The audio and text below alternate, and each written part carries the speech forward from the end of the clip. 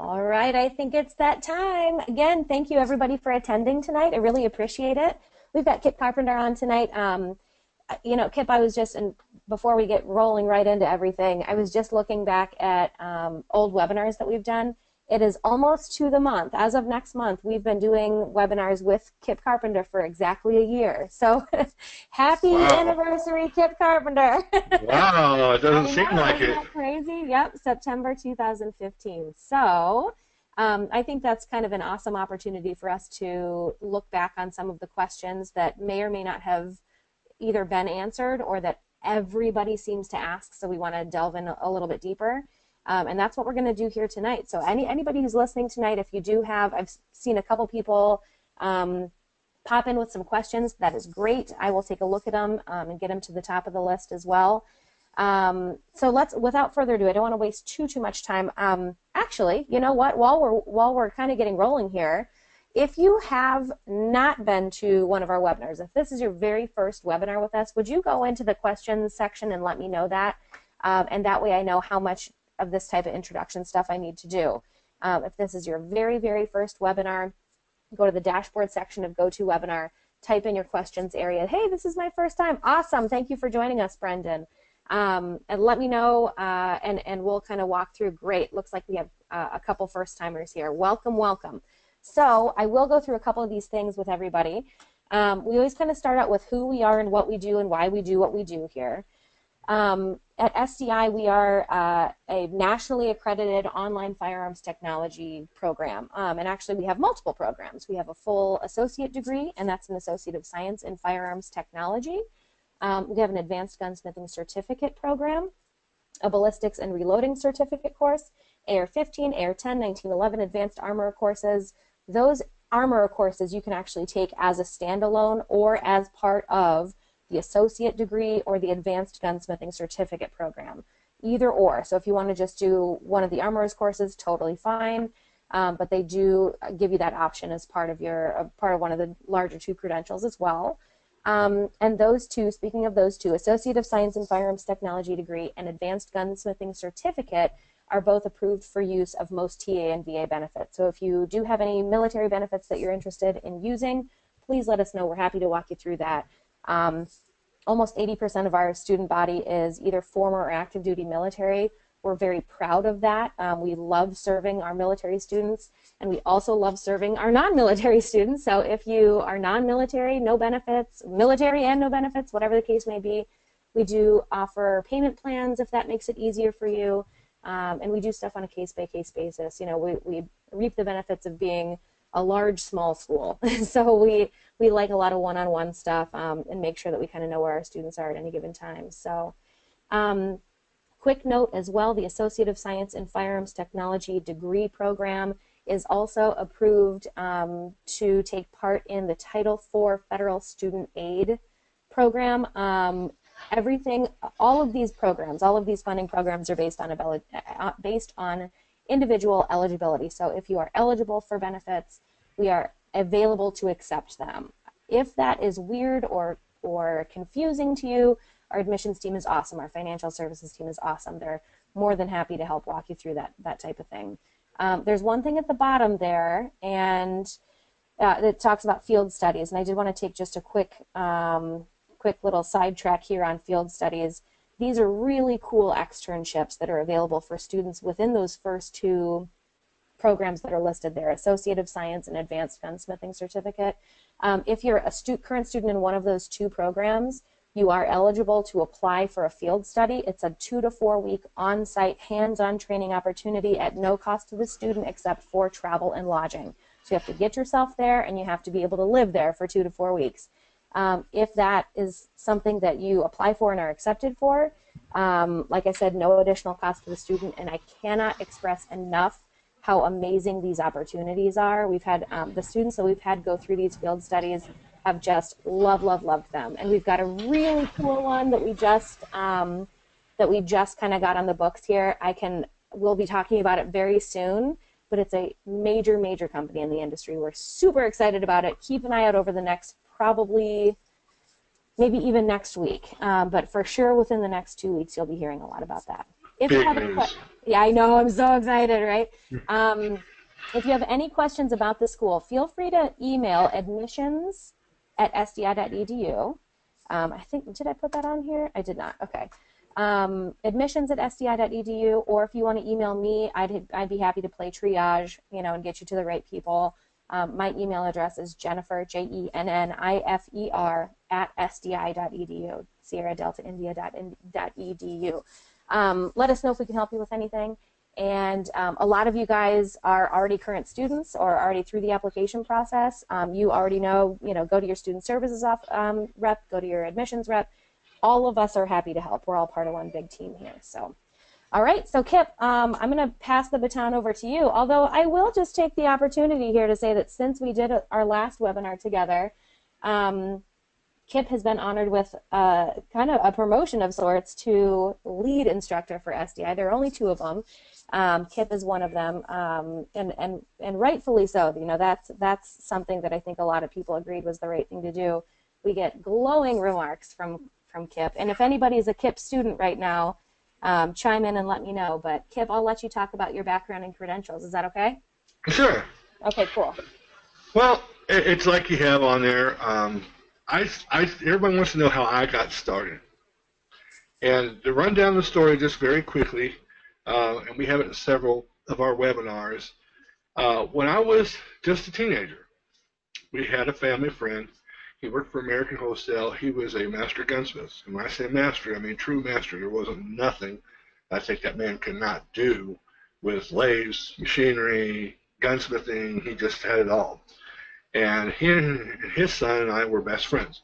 And we both loved to shoot. My dad loved to shoot. So we all kind of hit it off. And he kind of taught me and his son several things. And one of the things we would do is sometimes, this was when we were temporary, when we were living in California at the time, you had to go out to the mountains or the hills to shoot. And we'd go to San Bernardino. And he'd say, okay, guys, you want to go shooting this week? Yeah, we want to go. And he would have some type of weapon. He said, well, we're going to go out and shoot these guns this week. And he'd give them to us in a box, torn down, and say, now put them back together, and by Saturday, we'll go shooting. And that's how it really all started. And I became fascinated with it. I mean, I liked working with my hands anyway. I've been a marine mechanic. I've been other things with my hands. And guns was just always something I really loved to do. And, of course, I had my dad's permission and as well. And it really started there. And I would say by the time we were 18, or I was anyway, I probably knew as much as many gunsmiths in the areas that had their own shops. And it just kept growing from there. Back then, I wasn't aware of any kind of schooling for gunsmithing.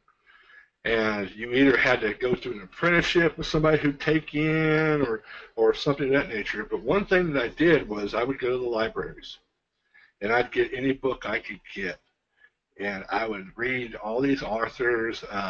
Back then, Outdoor Life was very prominent. They used to have a book line.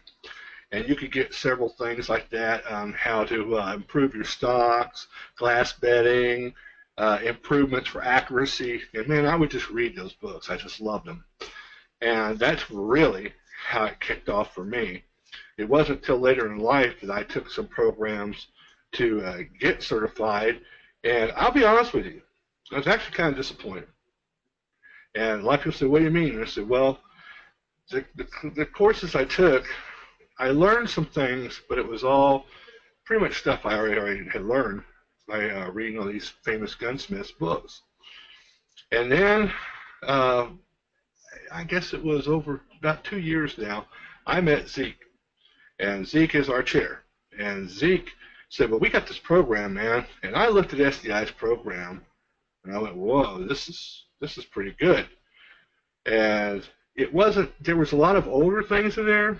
And Paul and Zeke, and Paul is our I call him the Grand Poobah. He's our big boss. But he gave Zeke the green light, and they both worked very hard, and the faculty worked very hard that we have to really start improving things. And Zeke was already in the firearms field. He was one of the co-hosts with Talking Lead, so he had lots of connections. And the next thing you know, he started bringing on everybody he could recruit.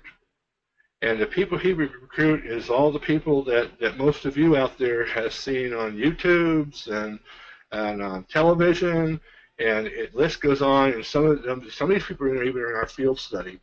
The guys that were formerly of Red Jacket and became ACLS, they took over the company, and you can do field studies with them, and several others, as Jennifer mentioned before. You can see my credentials up there. I've been a certified pistol smith, shotgun smith, rifle smith, rimfire smith, Glock armors. I've been to the Barrett School, have gotten all certifications in that, which was really fun. I had a lot of fun there. And as well as I'm also an NRA certified instructor in metallic cartridge reloading, shotgun shell reloading, certified pistol, and personal protection in the home. And I'm not the only one at SCI that has credentials out there. We have a very unique faculty, and I'm going to touch on that real quick. Our faculty comes from all walks of life, both within the industry and out of the industry, to create a different kind of environment you will learn. And I cannot say enough at the school. Jennifer knows this about me. I tell everybody, and they say, "Why SDI?" And I say, "Why not? Why aren't you in SDI?" And that's pretty much how it goes. And Jennifer can tell you, we've had some really, really incredible, talented people here on the webinars. And I'm not talking about myself. I'm talking about other people within the industry. We have experts that know everything about ATF laws. We have experts that know everything about FFLs. We have people who also have gunsmithing backgrounds, military backgrounds, law enforcement backgrounds, legal backgrounds. I mean, there's just all kinds of walks of life here. And I think that's just going to, Jennifer, you can tell them how fast have we grown in the last year since I've been here? Exponentially. I mean, just the last 5 years has been huge growth in general. The last year has been great as well. It's been so great to have all of the people involved that are currently involved. You know, that we took it from 5 years ago or 4 years ago, a distance education, curriculum that hadn't really been updated in a while, to what it is now, which I truly believe is one of the most cutting edge and up-to-date curriculums available currently. So we're super proud of everything that's happened in the last 4 years, of course, but even in the last year, just with the growth of curriculum and everything. So it's been really cool around here. Exactly, and it just keeps growing and growing and growing and growing. And I think it's just going to keep growing. I mean, it's just, I don't know where we're going to top out with this, and I can't speculate, but I can tell you that nobody is ever satisfied at SDI. From our curriculum department to Zeke, to Paul, to Sarah and Renee and all the other faculty we have here, and Jennifer. We all have expert skills. Just like Jennifer is an expert when it comes to the social media. And we're going to touch on that a little bit later, too, because we have some questions for her out of my bank as well. But that's pretty much how I got into it and fell into it. And, you know, anything I've done, you guys can do and go beyond, because they're giving you so much more than I ever had given to me. And I think that it's just going to get better and better and better.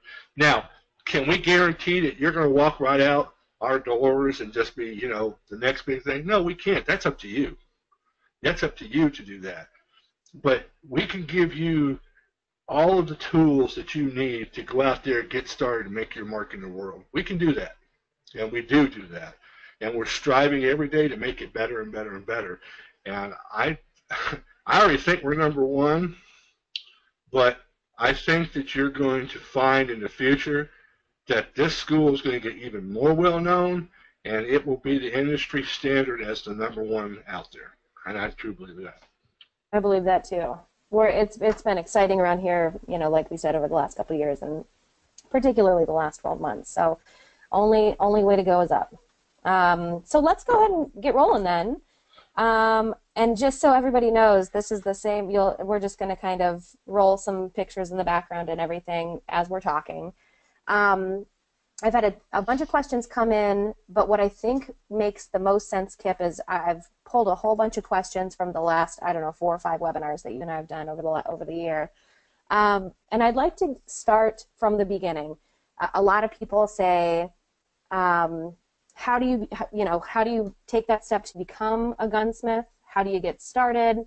What should you have on hand? What kind of tools and materials, licensing, etc.? Can you give me, let's do a brief overview, and then I'll chime in with follow-up questions as well. Absolutely. The first thing, and those of you who are students, you've already taken the first step. You came to SCI to get your education. That's your first step. Once you go from there, you decide, okay, I'm ready. I'm going to go out there and I want to hang my shingle. I want to do this. You can start in a garage. You can start anywhere that's a small area. That bitch you see on that screen right there is how I first started in Tennessee when I opened my shingle. 3 years after that picture was taken, I had the biggest full service shop in Middle Tennessee. Okay? You can do the same thing. That right there was just, okay, here's what we do. So the first thing that I did to get going was I knew I had to have an FFL. So I applied for my FFL. I heard all the horror stories. I heard all this and that and the other. All I did was read the instructions on the FFL, and I did it. The first thing I did, and it said they have to have proof, was I went down to my local county and city business licensor, and I told them what I wanted to do, and could I have one at my house. Well, I lived in a small community, and lucky for me, they allow home businesses, but they never had anybody want one for gunsmithing. And they said, okay, you know what? We'll let you do this. The only stipulation is, we don't want parking issues because you live in a neighborhood. I said, that's no problem. They have appointment only. They said, great. So I got the city letter. They wrote me a letter saying that KIP is zoned in his area for that. So I had that. Went over to the county, and by the way, they gave me my license right then and there, too, once I had the letter. Then I went over to the county office. The county office said, okay, what do you want to do? And I told them, and I said, here, I have the letter from the city. They said, hey, we're good with that, too. I walked out there with my county license. So I walk out, I go back home, I filled out the rest of the packet, had my fingerprints done, did everything just as the instructions say. I sent it all off with my fee, of course, because, anything in government, they want their money. So 3 months later, okay, not quite 3 months, it takes a little time depending on how busy the ATF is. Don't let that discourage you, okay? That's where a lot of people get discouraged. Does it mean you can't do anything? No. No. If you've got friends or family and you still want to practice while you're waiting on your license, you can do that. You just can't get paid. Okay? They can buy their parts, bring it to you, but you can still get going, okay? In the meantime, there's a bunch of other stuff to do too, and we're going to cover that in just a second.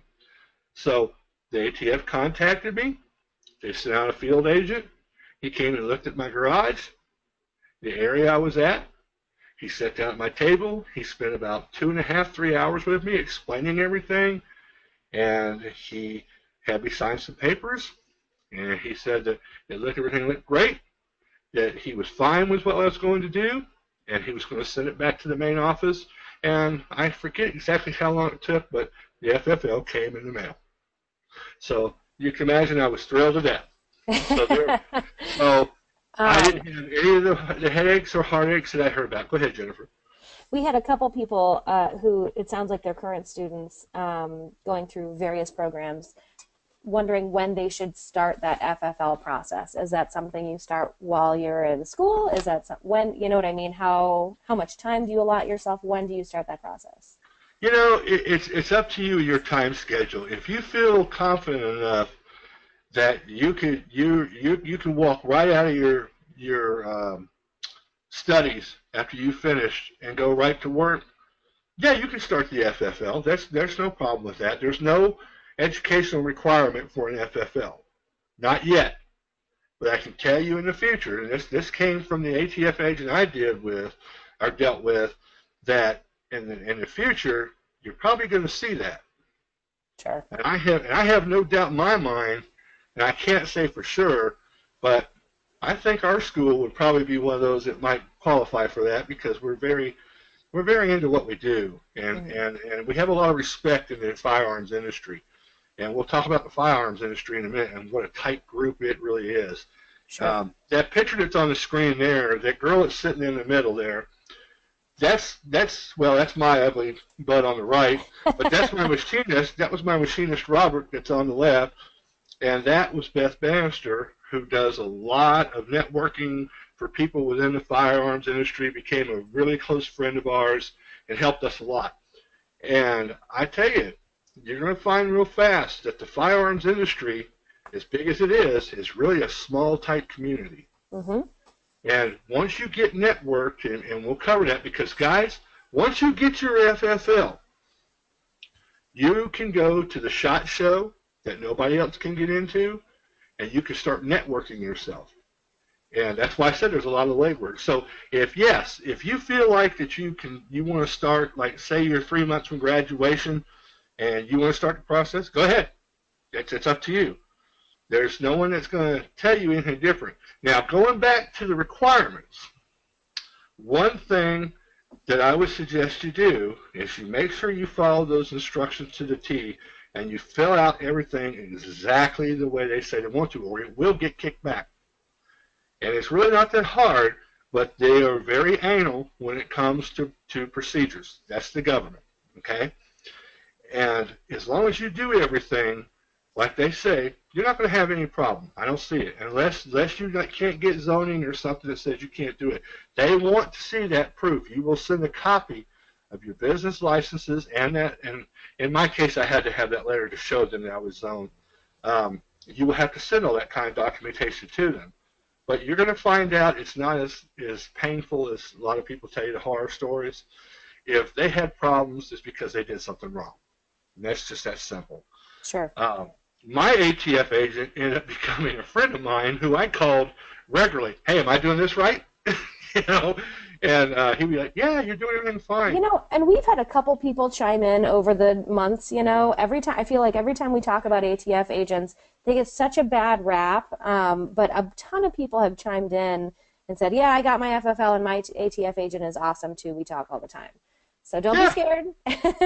Yeah, I mean, they like guns too. Right. That's why they're Absolutely. ATF agents. But seriously though, they're a great bunch of people.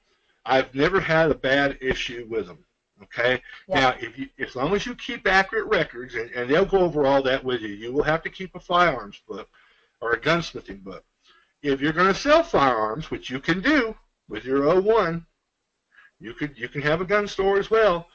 You'll have two books. You'll have a gunsmithing book and you'll have your firearm sales book. But they will go over all that with you and show you how to do that, fill out the forms, everything. That's why they're there with you for 2 or 3 hours in the interview. Right. Because they go over everything you need to know. And then it's up to you to read whatever they leave and you know, make sure you know what you're doing. Yeah, and abide by it, yeah. Exactly. So I would say with your FFL process, the second thing I would tell you to do is talk to an attorney.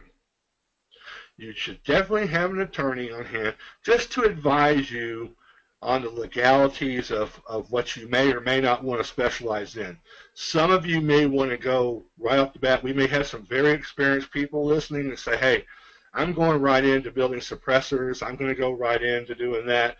Well, if you did that, you'd have to be a machinist. You'd have to have all that kind of equipment. But what you got to have is some specialty licenses. And that's where your attorney can come in and advise you about legalities of liabilities and things like that. The third thing you're going to need, I should say third, well, yeah, we'll call him the fourth, but the third thing you should have is your insurance. Insurance is a must. You want to protect yourself out there because you're dealing with firearms, guys. So there's liability there. Your big corporations, Remington, Beretta, everybody else out there, they have insurance right down to the mom and pop shop. I had insurance, and that's going to be a big question. I know a lot of people want to know about insurance, and I'll just touch on it now. I don't like to steer people towards any particular type of insurance. You pick who you want to. The biggest question I get about insurance is affordability because they've looked at it and it's very expensive. So I'm just going to go out there and I'm going to tell you who I used, and it's up to you whether or not you might want to be interested. I went through the business affiliation of the NRA, and I found my insurance to be very affordable, and it covered me like crazy. I had over $1 million per gun I worked on, liability insurance. I had insurance, on the business because I sold firearms at one point, and they were great. They helped me. They helped, there's several things. Just check them out. That's as far as I'm going to plug it. Okay. But they, one thing I will tell you is that the liability thing is a very serious thing. If you're going to be doing trigger work, if you're going to be doing other things, you want to do it. And that's why you want to talk to your lawyer, because your lawyer may suggest that you do a liability release form, or may tell you put this on your paperwork. That's something we had done, and I would highly suggest it. And that's it. Now, fourth thing you want to do is you want to, unless you're a brilliant person, and I'm not, I haven't hired a CPA. Yep. Okay, because remember, folks, you're in business for yourself, and you're liable for any money you make in taxes and everything else that goes with that. And they can also steer you out of trouble and advise you on ways to grow your business financially. So that's a great way to go as well. It's well worth the money, and there's no headaches. I mean, I can't tell you how easy it is to say, oh, got a letter, bring it to me. That was great. I didn't have to sweat nothing. Right. I like painless. And I think, don't we all? And in case anybody's out there freaking out about, oh my God, how am I going to afford all of this? I think it can be done. A lot of these things can be done, like Kib was saying, inexpensively. CPAs are out there and ready to, you know what I mean? There are a lot of them you can choose from. Don't let having a team of professionals behind you who specialize in the things that you don't specialize in is important. We would definitely. Okay. Nathan Brock is asking. 1 was lawyer. 2 was what? 3 was insurance. 4 was CPA. What was number 2? I can't remember what we said. Well, the insurance. Okay, let's just run down it again. FFL. Okay. Lawyer. And you might even want to talk to the lawyer first, really, if you want to get to know it. But the FFL process is cut and dry. So FFL, lawyer, insurance, CPA. Okay. That's the main places to go. Now you're free. Now you got your bases covered. Now you're free to go play, as I call it. Right. Now you can do the stuff you like to do. Right. Yeah, you can get creative with your business cards and things of that nature. And I'm not going to touch too much on that because that's going to be a question that's going to go to Jennifer here pretty quickly, because I have a couple of students that's actually emailed me and had questions for Jennifer. Oh, good. Okay. And one of the things I'm going to tell you guys right now is word of mouth. Word of mouth is everything. Yeah. So let's talk about ethics. Yep, I'm going to give you a lesson in ethics. Here we go, right? Don't do anything you're not qualified to do, and don't promise anything that you cannot do. That is the #1 rule in Kip's world. People will respect you so much more if you're honest. Hey, I've learned gunsmithing, but I've never done that. Give me some time to do some research on it. I'll call you when I'm ready, and I'll get it done. People will respect you more for that. Right there. Yep. Okay? Because people love their firearms. And if somebody brings you a gun, for instance, and it's a 9mm Luger, and you're not aware that it's a World War II relic, and you go to doing your thing on it, and he comes back and looks at you and says, "What have you done?" Oh, God. Because you've now taken a $4,000 to $7,000 value gun and made it worth $200 or $300. Ugh. That's not a good thing. Right. And they will tell, and it's like Jennifer's heard me say 100 times, Jennifer, what do I say? If you do something great, they'll tell 10 people. If you do something wrong, they tell everybody in the world. Yep. That's right. And in this modern day of Facebook and all the other things out there, there's a lot of people they can reach. So yeah, that's right. That's the number that, I won't say the #1 thing, but in ethics wise, you want some strong ethics, and don't rip people off. Right. Judge, know your area and what people can afford. Yeah, get into pricing a little bit. You know, a lot of these questions, and I'll rattle off a couple of them because they all tend to ask along the same lines here. How much do you know what to charge? And then there are a couple in here that talk about what would you consider charging cheap prices to do gunsmithing initially to drum up business? What's an appropriate markup percentage? That type of thing. So let's go over some Okay. of those. If I'm brand new and I'm not known by anybody and I come into an area that uh, there's some other gunsmiths out there, okay, let's give you an example. I'm the brand new guy on the block. Nobody's ever heard of me. The guy down the street has been on 6 television shows, has been on every firearms channel you can think of, and he's commanding X amount of dollars. Am I going to be able to command that? No. No. But what I can do is go half or lower or down to where I think that what I'm worth at the time. Okay? Confidence will bring pay scale.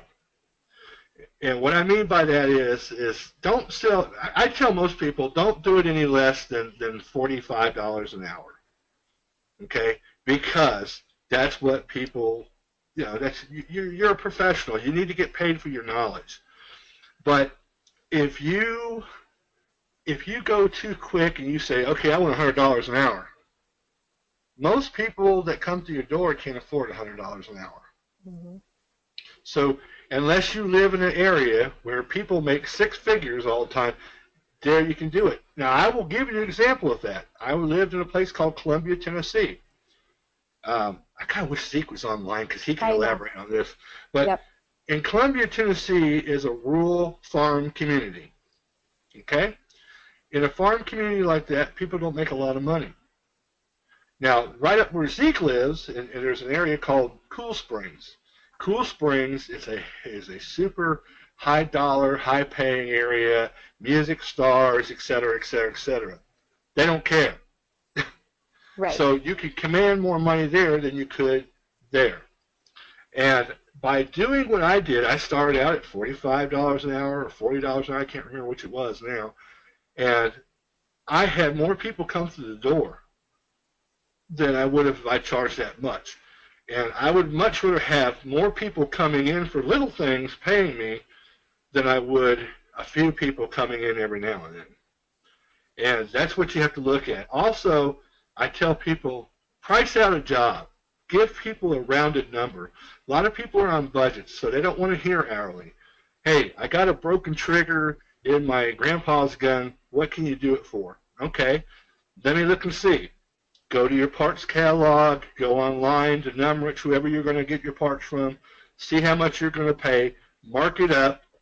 Okay, I say good 30%. Make you some profit, but don't make it outrageous. And then figure in how long it's going to take you. It's going to take me about an hour. Okay, well, it's going to cost you $75. They will deal with that easier than saying $45 an hour because they don't know if you're that guy that's going to milk it out for 6 hours. Right. So there's some things you have to price out. Now, there may be a situation where there's a problem with a gun and you don't know what you're going to get into until you get in there. Okay, here's what I did there. I would tell people that there's a minimum of $35 for me to look at your gun. And I will tell you what's wrong with the gun, but if you decide to get it repaired, I would apply that $35 to the time already that you have in the gun. Mm-hmm. Okay? That stops the people from shopping you out, for one thing, but it also gives the customer an opportunity to make a decision if they can afford it or not afford it or come back later, but you still get paid for your time. Because that's, let's face it, time is money. Right. And that's what you're there for. You're not, you can, a lot of times I gave some things away and stuff, and I hate to have people tell me, Kip, you're too nice. And, in some cases they might have been right. In some cases I feel like I did the right thing. That's a judgment call you have to make. Sure. And but you can see, like on that little bench right there, there's a mini 14s, there's pistols hanging there and stuff. It was amazing to me once I was legally set up how fast the worm started to turn. and they would tell their friends, and they would tell other people. And I can tell you right now that each and every one of you have that potential. It doesn't take a lot of money to go. You talked about insurance. What's the cost?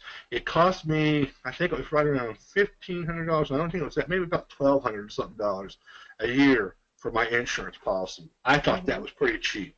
Right. Okay. Yeah, $100 a month. You know, yeah, to have that kind of coverage. Your rear covered. Yep. You know, they covered the gun shop. They covered, you know, people getting hurt in the shop. They covered everything. You know, they put $1 million liability on me per gun. I mean, that kind of thing. I mean, it was very affordable. I priced it outside of there, and it was outrageous. So, sure. You know, because a lot of people out there, folks, are not firearm friendly. Right. or knowledgeable, and what good does that do you? You know. Right. So you being who I went through, they're very pro gun, as we all know, and it was just part of the standard. So I would suggest looking at those options. The FFL total cost for me was the application fee, and the I'd say for everything for me to get started totally, I would say, because the consultation with your lawyer, free. Right. Consultation with your CPA, free. So altogether, I think I had about maybe $600 to get going. And what about tools? A lot of people are asking about startup tools and all that. I bought them as I needed them. Okay. That's exactly how I did it. I had a killer set of tools because, like I said, I've been a marine mechanic and had a lot of tools and stuff. So I had a lot of tools. So, and you'd be surprised at how many tools that you guys, especially you guys who tinker with cars and other things at home, you've already got the tools you need to get going. And SDI gives you the rest of them that you definitely need to start working as a gunsmith. Sure. Okay? When you first start out, you're going to replace lots of parts. That's part of gunsmithing. You know, we don't go right into building custom rifles. Not everybody comes in and says, hey, build me a $10,000 rifle. Right. You know, but they will come in and say, hey, I got a broken part. Fix it. That's your bread and butter. Yeah. And you know, and accept the challenge. If it's the gun, like one thing that really helped me, guys, and I'm going to touch on this in a minute because this is a question that came to me, but one thing that really touched on me is don't just learn all these modern guns that are out there now. Glocks are cool. This is cool. HK, all that. That's great. And the more of that you know, definitely, because you're going to see a lot of them. But you're going to see a lot of old-fashioned guns coming into your shop.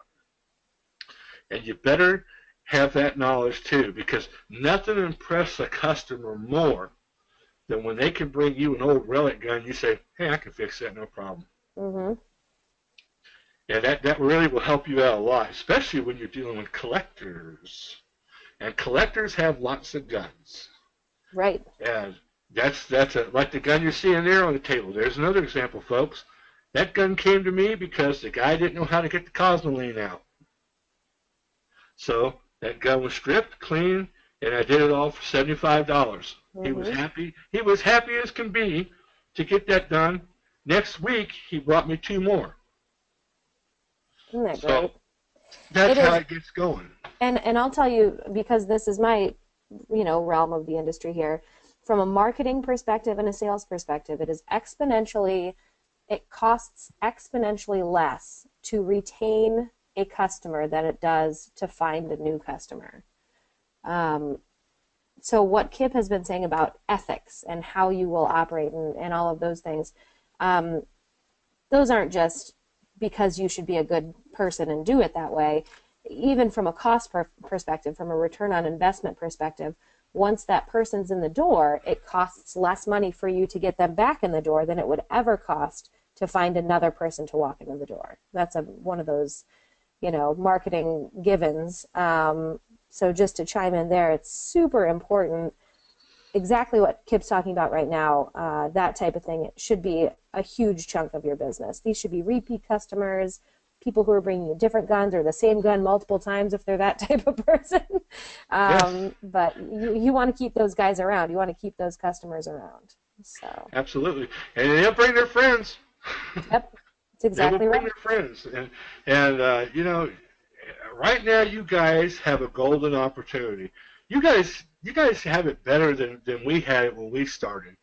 And a lot of people say, what do you mean? There's more guns out there Yeah, now by a and long being shot. sold now than Right. there ever was when I got into this. Right. And Absolutely. and they all need gunsmiths. There's a shortage of gunsmiths, people.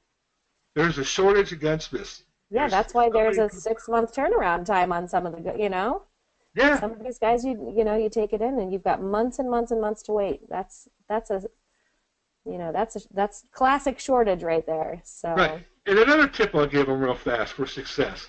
When you're in your gun seasons, okay, for instance, it's hunting season, prioritize your hunting rifles.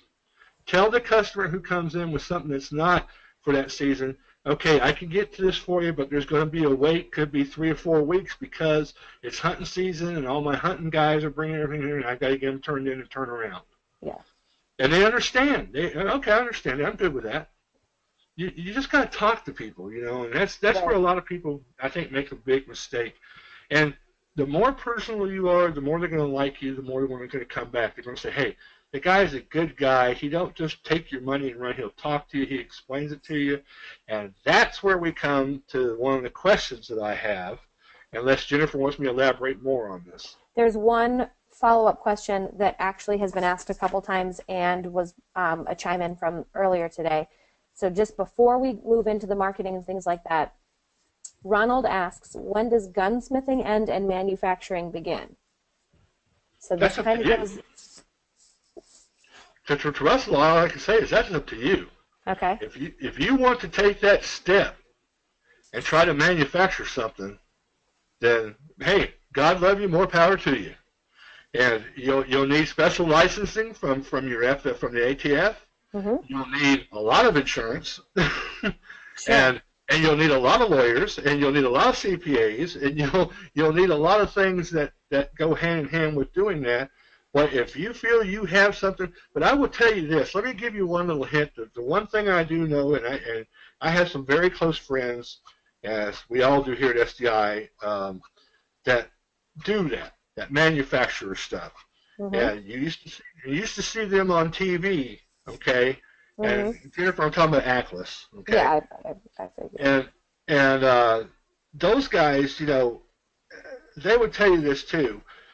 If you're just going to copy what other people are doing out there, you might think twice about it because the market gets fickle and it gets funny. It has one year this gun's the most popular, next year this gun's the most popular, or that may become obsolete. People who manufacture do so because they have something special to offer that nobody else has. Those are the guys that you see making the big bucks. Okay? But please understand this, guys. If you're looking at doing something like that, it's going to cost you big bucks to make big bucks. And that's a fact. That's just a fact of life. There's also patents and copyrights. That's why I said you'll need more lawyers. Right. You have to protect your product.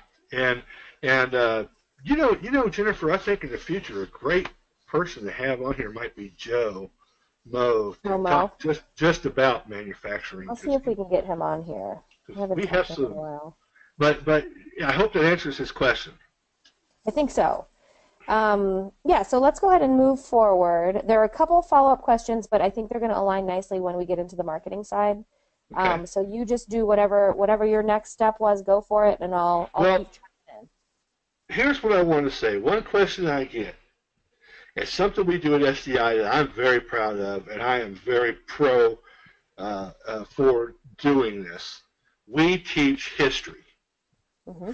We teach you the history of the firearm, from the times that it first came about to the time. In fact, I think we should teach war, okay? But it would take a long, long course to do that. I know. It goes all the way back to cavemen throwing stones, okay? Right. But you guys need to know that we cover a really good history of firearms and how they changed.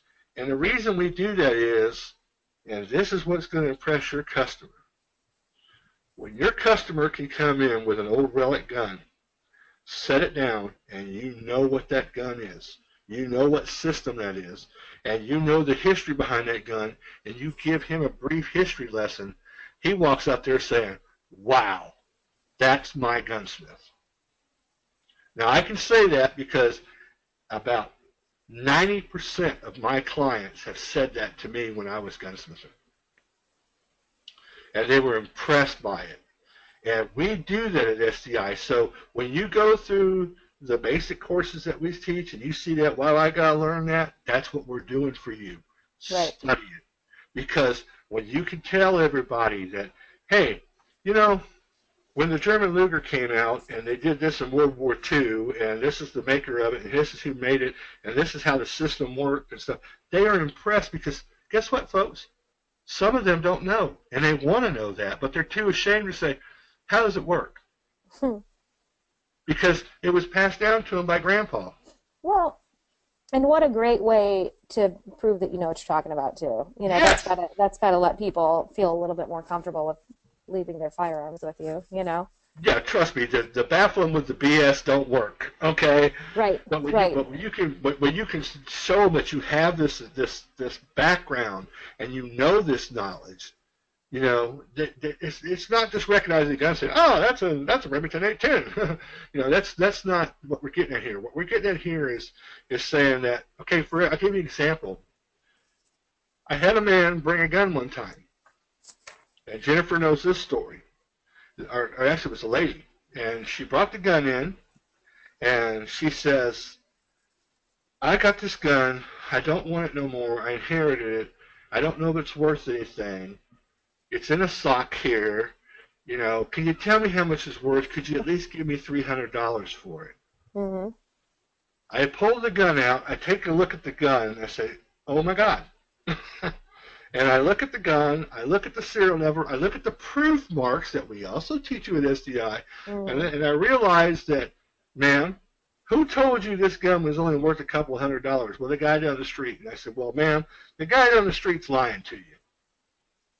Because what you have here is an original 1861 Peacemaker Colt. Oh, cool. And I said, the minimum price I would put on this gun, and the gun was a great statement, said, I could probably get you anywhere from, I am not sure how much, but, you know, we're talking several thousands of dollars. I thought she was going to faint. And her son said, are you serious? I said, yes, I'm very serious. Another example, had an old, a Winchester 22 came in, went to two gunsmiths that were in my town. They said, well, it's jamming up, it's not working. They took it to a big-name gunsmith in the big money town, and he said, you know, it's not working right, but, you know, we'd be happy to buy it for you for parts. We'd give you a couple hundred bucks for it. The man bought it in an auction for about $400. I said, okay. I thought it was a Browning when I first looked at it because I didn't pay no attention to it. Robert went ahead, wrote it up. We put it in a gun case safe. And I said, hey, Robert, get that old gun out. Let me take a look at it. He said, that gun looks brand new, Kip. And I looked at it and I said, oh, crap. This is the original Winchester 22. And it's like brand new. And I said, I can tell you why it's jamming, because they're shooting 22s in it, and Winchester made a special 22 round for this gun. And you can still get the ammo. I called the man up and say, hey, why don't you come back and get your gun? He goes, why, you're not going to work on it? I says, no. I says, it's not, nothing wrong with it. And I tried to explain, I said, are you sitting down? He goes, yeah. He says, my wife is still chewing at me out because I bought that at the auction for $400. I said, well, tell her right now it's worth about $1,800. And going up. Right. So, but guys, if I hadn't known the history and learned about the patent marks and things like that, I could have never have done that. And that's what we do at SDI. You're going to learn that stuff. So for my students that are listening and send me those emails. And you have a couple. There are a couple of them in here. Calvin says this sounds like every paper he ever wrote for you. But when you get that, you say, Kip, why do I have to know this history? That's why. Because we want you to recognize the fact when somebody brings in a regular Hawken kit black powder rifle compared to somebody who brings one in that was in the Revolutionary War. Right. And you guys, you will see that. In the state of Tennessee, there was a lot of Civil War people there that had passed down their guns to their families for years and hung them over the fireplace. I've had them come into my shop. Nobody knew what they were. Thought they were worth just maybe $50, and they turned out to be worth thousands of dollars. Cool. So that's why we make you do the history. Now, I hope I've covered that question. Yes. Now, another big question that since we were on the business side of things, I want to go into right now because I think it's time to let the expert talk on this one. And this is going for Jennifer, and I had two students that said, Kip, when it comes to social media, we're in a big social media world. What's the best way to get started on a budget? And I thought, I really can't answer that. Jennifer, this is your expertise. You take this one. Okay. So there are a couple things that, in my opinion, need to happen, and a lot of this stuff can be done at little or no expense. Where it starts to get dicey is when you have to, as a startup business owner, which I was one myself, I have been in those shoes. There will come a time when you have to say, is this worth my billable hour time? You know what I mean? Is this taking away from what I could be making money on? Am I messing too much with the website or the Facebook page or the whatever?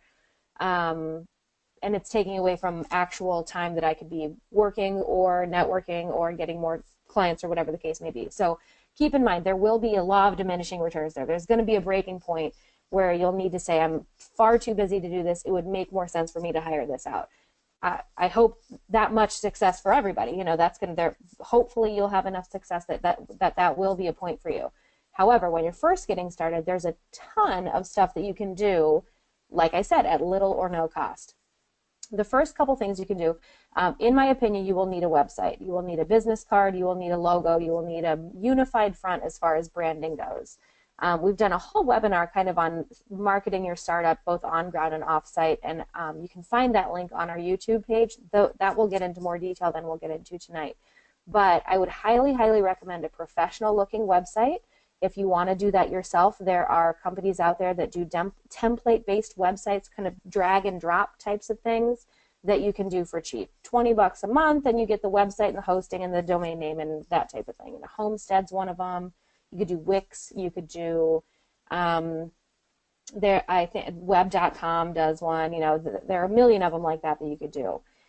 If you're not tech savvy, hire it out. You can find a random, go on Craigslist even if you need to. Couple $100, have somebody build you a very basic 5-page website with a, homepage, services, about us, humanizing aspect, who you are, if you're local and you've born and raised, put that type of thing in there. How they contact you, if you want to put pricing in there. All of that stuff's important. Facebook page is free to set up, even for a business. I would absolutely set that up. The thing about anything social media is that you have to put in the time to consistently post things. And the best posts have images attached, and they're not about selling things. Even if you're a business and you're selling guns, the actual social media aspect of your business should not be primarily about selling guns. People don't like to be sold to. It makes people uncomfortable. If they want to buy something, they'll go to your shop. So social media would be a great place to share pictures of projects that you're working on, or your customer spotlights, or anything that you're doing in the community. If you're sponsoring a shooter at a local match, for example, post about that. Post about things that make your business more of a person than a business. That's what is most successful in social media. I would absolutely set up a Facebook page coming from specifically the firearms demographic. Now, if you were a clothing shop for teenagers, you would want to go more Snapchat and Instagram, and that's fine. The firearms industry, however, is much, much heavier in Facebook and Twitter. So just a pro tip for you, if you're just starting out, although Instagram is really gaining and has for the last couple years now, if you're going to pick some, I would stick to Facebook, Twitter, and Instagram, and I wouldn't mess with any of these other little bits and pieces. It's also smart and free to set up profiles and really kind of, I use the term bedazzle them. I know that's a super girly term, but I'd spend some time putting up any details that you have, any services you offer, any pictures you have on review types of sites. So that would be your Yelps and your Mantas, that type of thing. Anything where you could somebody could post a review. Your Google business page is a huge one. If you don't know how to do these things, Google it. It's easy. That all of that information exists, and it doesn't take even a very tech savvy person to do it. You don't have to be great on a computer to set up a an account with City Search. That's another review type of site, or Yelp or Manta, like I said, any of those. All of these things are free. Setting up the Facebook page, setting up the Twitter account, setting up the Instagram account, setting up the Mantas and the Yelps and all that stuff, completely free. In fact, don't pay for anything. If anybody calls you and says, "Hey, I see that you set up an account at Manta," and they will call you and try to upsell you on SEO services and things like that. At this point, you don't need it. You're just trying to get your name out there and set up your standard basic web reputation. So don't worry about paying for any of those things just yet. But like I said, from a social media perspective, it's really important to be posting things consistently. For small businesses, 3 to 5 times a week is pretty good. In a perfect scenario, it would be once a day, twice a day. But really, when you're first starting out, aim for 3 to 5 posts per week. Typically, and another pro tip for you, typically middle of the week and Fridays do best. So Tuesday, Thursday, Friday are really good days for social media. Shockingly, and this is different for Twitter, but Facebook specifically, weekend posts for some reason don't get as many interactions as weekday posts. Nobody really knows particularly why, but that's what the stats are. And again, I can't stress enough, personal posts and images. Don't just post, "We're having a sale this weekend," just the words. It's got to be something that people will want to engage with. Those are all things you can do, like I said, for free. Now, if you want to actually dip your toe into spending money, advertising, the first thing that I would recommend doing is I would recommend setting up a page on your website that will collect a person's information in case they want more information about you, your services, or want to put in a request for a service. We call that a landing page. It would basically just be a standard website page with a contact form on there. Very, very basic, maybe a little bit of information on the top that says, "Hi, thank you for visiting, Big Irish LLC. Please put your information in and we'll have somebody contact you." That form, especially if you're doing one of these template-based website building services, or if you're having somebody custom build it, obviously, those can be those little notifications. If you ever get a lead, you get that directly into your email, like your inbox. It'll hit your inbox. It'll say, "Hey, Jennifer McInnes is looking for more information." Pick up the phone and call the person. That's online business 101. That's how you get started. Actually spending and making money. So create yourself a landing page. Facebook ads are easy to do and I think very affordable. I would start with a couple hundred, $250 a month or something for a lead type of advertising campaign. That part can get a little bit in depth, and again, we went over that a little bit more in that other webinar that we did that was specifically focused on online and on-brand marketing. So you may want to check that webinar out. Otherwise, again, Google it. This is all stuff that exists. You absolutely do not have to be somebody who's been in marketing for a decade to know how to set up a Facebook ad. If you want, here's another pro tip. If this is the type of things, Nathan has asked where you can find the previous webinars.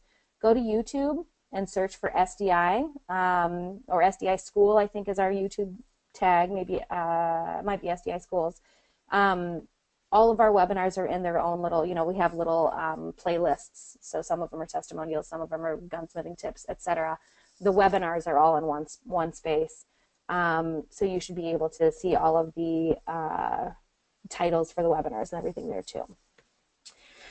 I always hear this, and Scott, I hear you loud and clear on this. Facebook will not let gun dealers do ads. I've tried, they're not gun friendly. Okay, you can't, let me clarify that a little bit because I agree and I disagree. You can't sell guns on Facebook. And that's in their, that's just against their rules and regulations. However, you can advertise a gun business. We do it every single day. We're a gun school. It's an education, but we're all about, we don't offer any courses that don't have something that aren't gun related.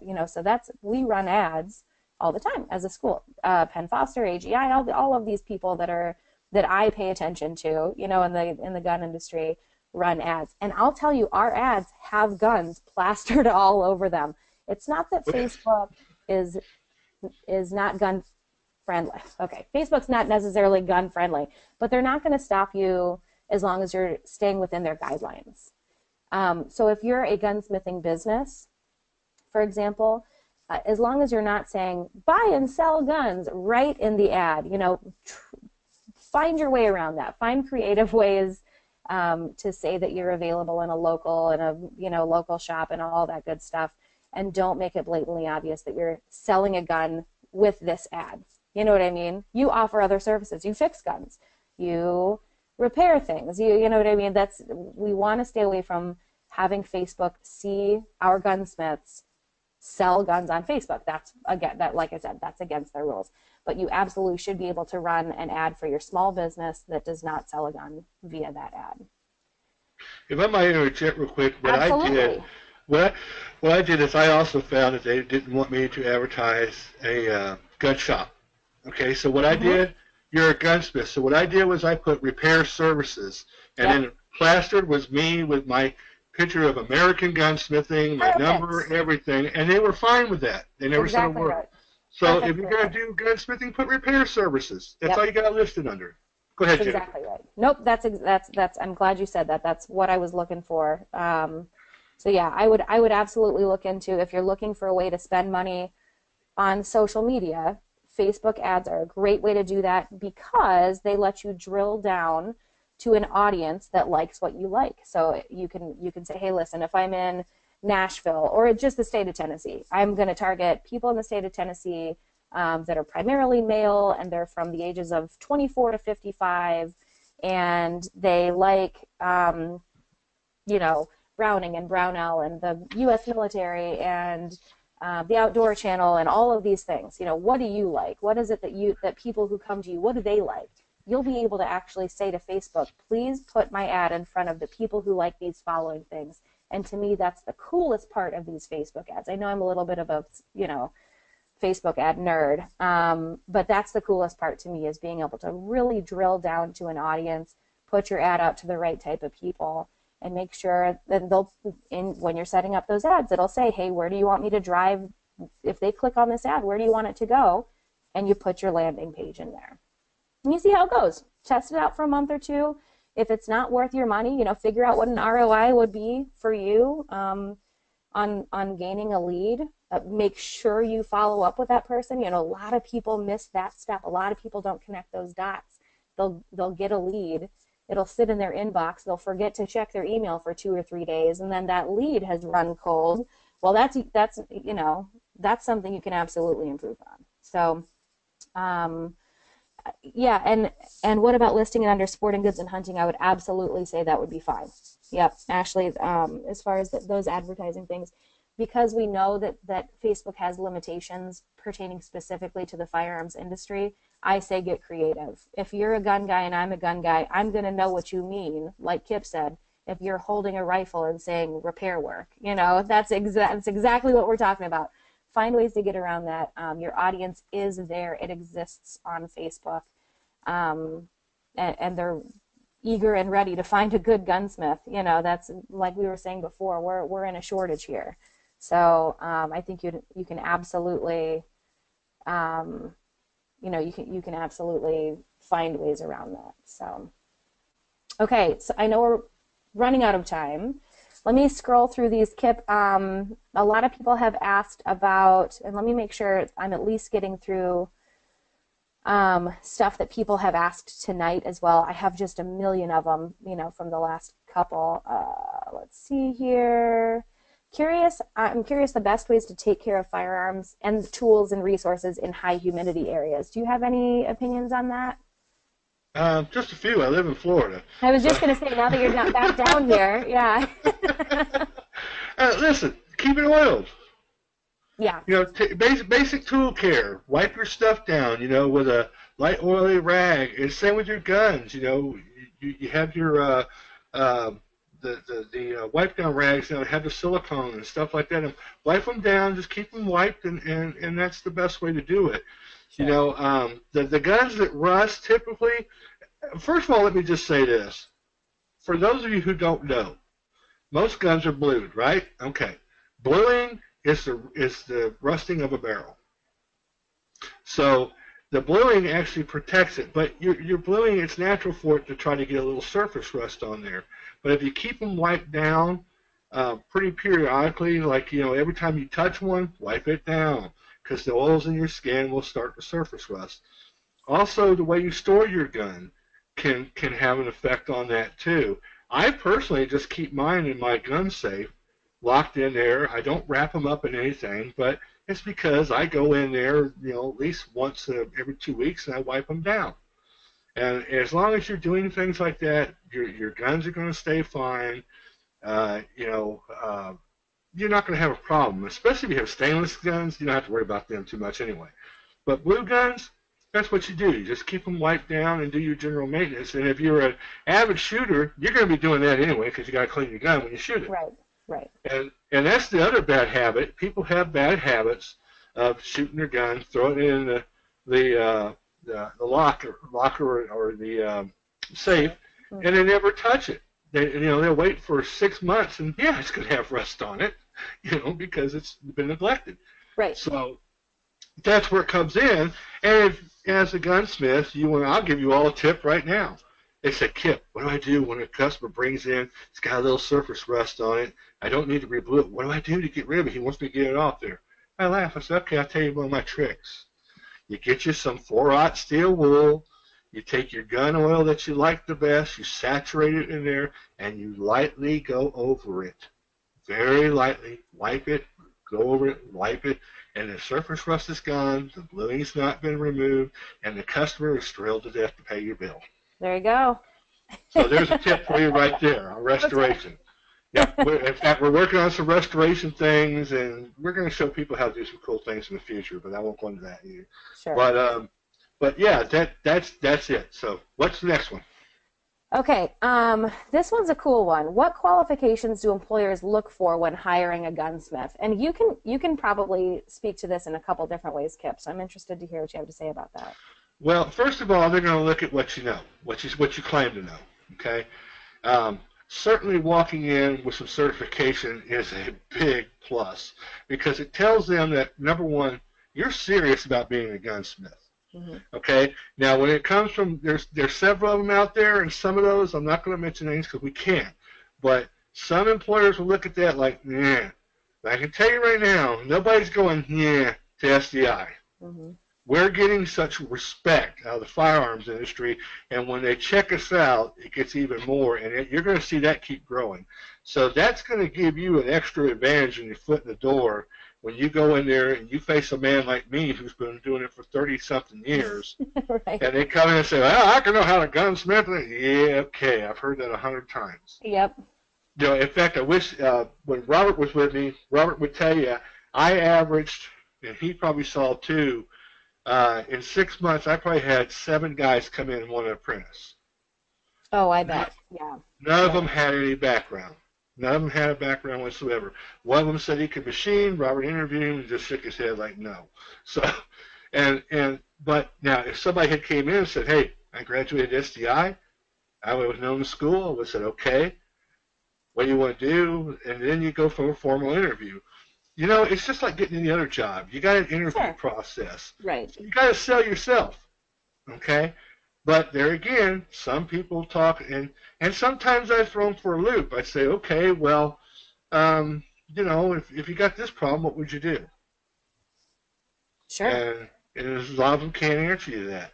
But right. I can tell you right now, that question I used to ask people, if you take SDI's course, you could answer that. Right. Okay? And I didn't even know what was in their course at that time, Yeah. So that's something right there you guys need to keep in mind. I think that just being a very personal and being yourself is a lot of it. Don't go in with an arrogant attitude, because I can tell you right now, they're going to just toss you right out the door. Right. Okay, because another thing, too, is you might be good enough where they might look at you as a threat. Oh, sure. So you have to understand that you may deal with some people like that. Now, the people we deal with, no, they wouldn't do that. In fact, they want to see people who have the initiative to get out there and learn and have got some training. Training is the basic for all things. Right. And guys, education, I'm big on education. I'm a guy that graduated high school with a GED, that did roamed around a lot of things for years and stuff, and I can tell you, it wasn't until I got education that I started going somewhere in life. Mm-hmm. So let me just point you in that direction. When I closed my shop up, it was with the sole purpose of coming on to this school full time so I could teach and be part of this school, so you guys out there would be the next generation that takes over and be able to keep the art going, because when guys like me die off, we've often wondered what's going to happen to the art. An example is we started teaching checkering. Checkering stocks is an art that's being lost. Mm-hmm. It's just like engraving. And guys, there's big money in it. So hopefully that'll give you an example. Just be yourself. Be proud of where you went to school, but don't go in with the attitude you know everything, because you don't. I still don't know everything. Sure. You're always learning. This industry changes constantly. Right. Okay. We have one, I'm going to do one final question here, because about 6 people have asked it. We have to be really careful answering it, though. And guys, I hope you understand why. So we're going to talk about the executive order for a second. A whole ton of people have asked about it. Kip, what I'd like you to do, though, okay, so some background for everybody. Because we're a school, we can't issue, or we have not issued, an official statement on this. So what I'm going to do at this point is I'll give you my personal opinion as the director of marketing, or as Jennifer McInnes, based on what we've talked about. And Kip can give you his opinion as well. But this is not SDI's official stance. If this all goes through, if the executive order actually goes into effect, I'm sure we will probably then issue something. But at this point, we're just going to kind of discuss it as a one-on-one type of thing to make sure that it's been covered, since so many people asked about it. Kip, with that in mind, go ahead and so many people have said, and I'll give you a couple of these questions here. Oh, there's a glowing review for Kip. Okay. How do the changes to the DDTS definition of manufacturing affect the standard gunsmith? It now requires that if you're drilling, cutting, machining, you're a manufacturer, you must register with ITAR, which is $22.50 per year, even if you do not export or import. And there are variations of that question. So let's dip our toe in that, just so that to give some people a peace of mind, Well, that's a very difficult question, guys. It's very troubling to me. This is something gunsmiths have been doing for years. Mm-hmm. We have cut and thread barrels. We do all these things. As far as the executive order goes, and I'm not a politician, and I'm not a lawyer, and so therefore I'm really not qualified to really answer this, but I have not received, or any other FFL that I know has not received, any notification from the ATF that we must adhere to this. Correct.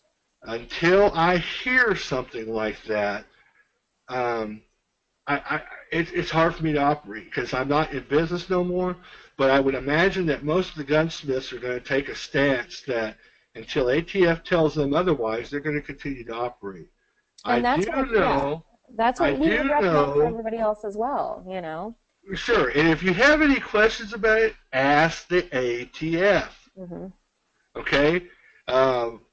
I do know that when it comes to executive orders and powers, they're limited by Congress, as we know. Yes, they can do them, but it takes Congress to really, as I understand it, let me just say that, as I understand it, and I could be wrong, because like I said, I'm not a politician, I'm not a lawyer, and I'm not a constitutional lawyer. Right. But I would think that what we know of how our government works, we know that there's been lots of executive orders that's been passed, and some were enforced and some were not enforced. And Congress ultimately has to say over what can be made into law and what cannot be made into law. And as far as I know, there has been no congressional vote on this whatsoever.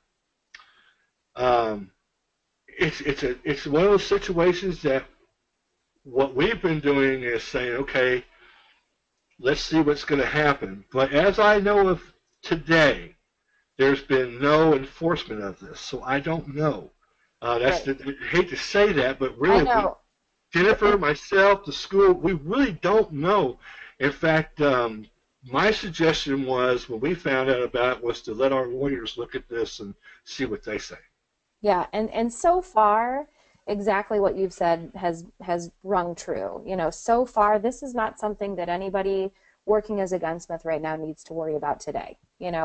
Potentially ever. I mean, we don't know if it's ever going to even go into effect. Exactly. So, that's not something, if you're in school, if you're just starting out, and it seems like, oh my gosh, that 2250 is going to just drown me, which I truly hope that, even, let's say it goes through. Is that number fun to deal with? No, it's not.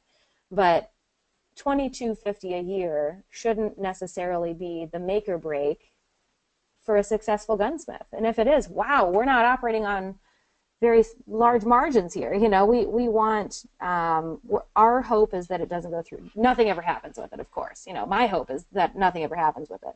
If it does, though, let's look at it in the way of, from a business perspective, you can still deal with it. It's not $22,000 a year. It's $2,200 a year, 2250. And at this point, it's, that's not something that should be scaring you out of starting your business, No, or continuing your education or continuing your business, not at all. None of that should be, a reason to head for the hills, Not at all. I was just going to say, until the ATF tells you otherwise, you operate as normal, because Yeah. the ATF is the ones who ultimately tell us what to do. They send out notices to us that, hey, you cannot do this anymore. Right. Nobody I know has gotten any letter. In fact, I got a letter the other day from the ATF, and I thought, I'm in the process of having turned my FFL back in, because when you transfer from state to state, you have to, especially if you go out of business, and you Mm-hmm. have to turn your records in. Well, when I got the letter the other day, I thought, okay, here it is. Maybe this is a notification. Right. And it was just a warning that, hey, we've got a lot of people committing fraud and breaking into gun shops in Tennessee, so lock your guns up at night. That's what it was. That's nice of them. Friendly Yeah, little reminder from the ATF. yeah, exactly. So what I'm trying to say is yes, we know he signed the UN treaty. Yes, we know this is part of that and executive orders. But we also know we're in an election year, guys. Yeah. And if one individual wins this election this year, it could be all hell breaks loose. Right.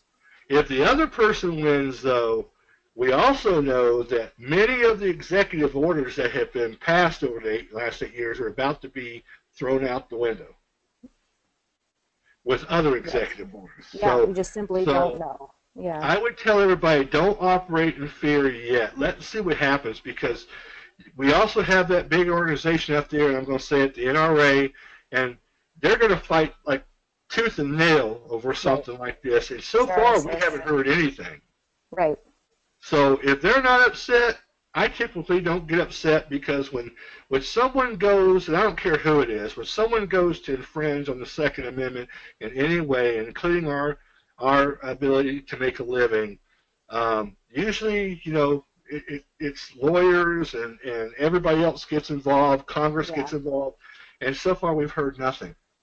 So take it for what it is. All I can tell you is my personal opinion on that. Like I said, I am no way an expert on how Washington works. If I was, I think I'd be a millionaire by now.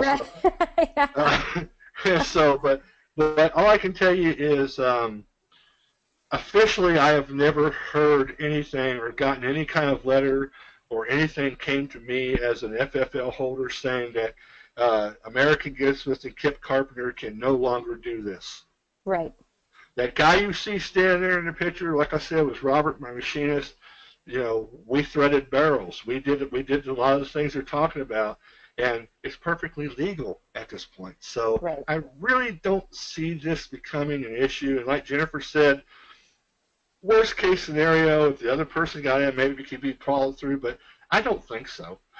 Congress, as you guys know, and this is no secret, anybody can watch news and see this, there's a lot of debate about executive orders. Mm-hmm. And there's going to be a lot of discussion about, there's a lot of questions by Congress saying that certain things are unconstitutional through the Supreme Court, and they get sent to the Supreme Court. And like I said, that may get washed right out. And like I said, depending on who wins president, it may wash it right out completely anyway. Sure. So. Yeah, we're really just in a wait and see, type of situation here. So hopefully that at least gives you guys something to chew on with that question. Like I said, that's a touchy subject for us because we don't have an official stance on this yet, and we're hoping that we never will have to. So exactly. For now, business as usual. Right. And let me also say that at SDI, just because Jennifer's already, we're on top of this. Right. We're watching this. So anything that's going to affect the industry and our students, we're going to be the first to tell you. Right. So maybe that'll help you sleep better at night. Yeah, hopefully. So we have, I think that about wraps it up, but we had one guy just now say, hey, how do I ask a question? So Alex, if you have that question, type it in right now. And other than that, I think we're in pretty good shape. So for those of you who have been here the whole time, Alex said he's coming in late. Sorry. That's okay. Best way to advertise starting out, we didn't really talk about that. So let's do this as the very last little topic, just a couple minutes on, we talked about the online version. Kip, let's talk about on-ground advertising starting out really quick. That's easy. Right, yeah. See, give them a little rundown on what they should be thinking about as a new business owner. Okay, business cards, a must. You can buy them as cheap as $9.95. We all know that famous site that you see on TV. Yep. You can get them there, design your own cards. It doesn't have to be fancy. It just has to be simple and factual. That's number one. 2, pass your cards out there by don't ever leave home. I would say never leave home. Like they said, the American Express, never leave home without it. Well, I said the same thing with your business cards. Never leave home. Get every opportunity you get to mingle. Join Rotary. Join the Chamber of Commerce in your local community. These are all great ways to market and get to know each other and get your word out there. Yep. The newspaper, local radio, sometimes can be very affordable. It wasn't my town anyway. You can do Especially a lot of AM. things like that. If you do AM, just coming, that's where I got my start, was on the radio business. A lot of talk radio, sports talk radio, things like that. You can get really affordable. Hey, my company, American Express, was a sponsor of the Sean Hannity show. So hey, there you go. And it worked. And guys, do you know how many people I was reaching today? Many. Yeah, Many. I mean, I had guys on their farm tractors listening to that and say, "American Gunsmith," and I'm going in there. So, and exactly. So, but that's another one. But guys, here's the other thing. A lot of you live in communities where there's gun shows, where there's take advantage of that stuff. You can just walk in, mingle, meet people, pass out your cards. Also, Friends of the NRA, they typically hold banquets all over the country in different communities, and they raise money for kids shooting sports and things like that. Be a sponsor.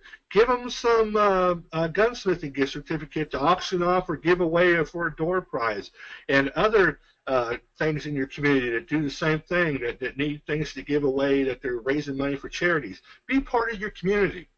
That will get you a lot of business fast. And then post it on Facebook. Yeah, there you go. Post on Facebook. Hey, I'm doing the a breast cancer awareness shoot or something like that. Exactly.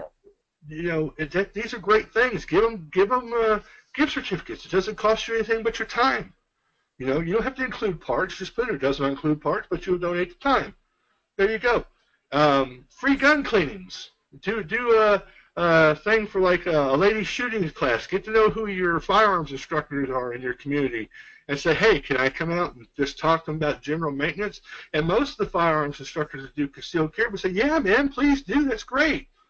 Okay? And you get to talk to the ladies and the other guys out there that don't know how to clean a gun. You show them how. Give them a card. And guess what? They come into you to get anything put on. They need a sight put on. They need a laser put on. They're going to come to you.